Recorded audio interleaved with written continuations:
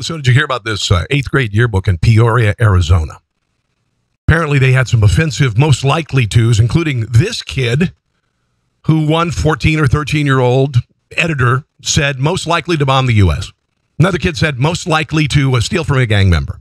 This is an eighth grader's attempt at humor. Now, of course, the people who were in charge of the school didn't catch these, and parents are really ticked off and offended. I'll bet you this kid isn't offended. When my son was younger, we lived in a place where he was a minority. Most of his friends were different ethnicities, and they made fun of it. The black kid would tell my son, well, you can't dance.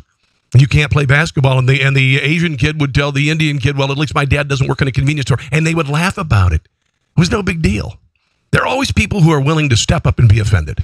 And you know what's really funny? We live in a country where being able to offend is pretty cool. It's not North Korea, all right? Whatever happened to just being offended and getting over it? It's amazing in 2018. The people who really need to grow up are the parents.